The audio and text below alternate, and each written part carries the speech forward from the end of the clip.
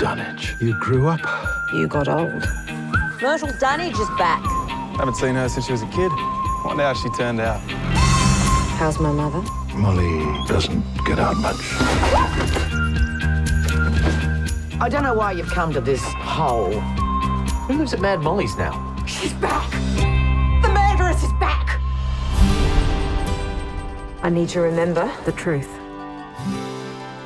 They say that she killed a boy. So where did you go from here? I worked in London, Milan, and Paris. I reckon you came home for one of two things. Revenge or me. Gertrude Pratt. The dance is Saturday night. A dress can't change anything. Watch and learn, Gertrude. Watch and learn. I can make you the most striking girl in the room. Take your clothes off. A murderer and a lesbian. Stunning. You can transform people. Use it. Tilly Dunnage? I remember that day.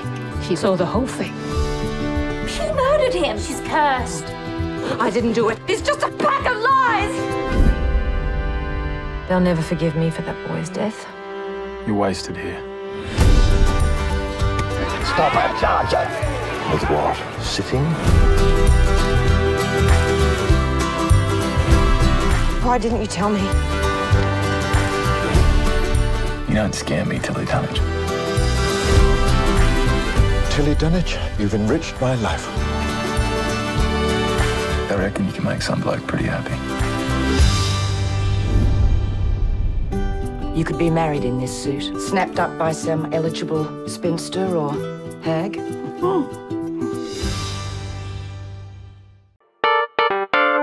Hey, Lisa here with a quick movie fact from The Shining. Now, did you know the number of the spooky room in Stephen King's novel 217 was changed in the film to 237 at the request of the Timberline Lodge in Oregon, which provided the exteriors for the Overlook Hotel and was worried nobody would want to stay in its actual room, 217.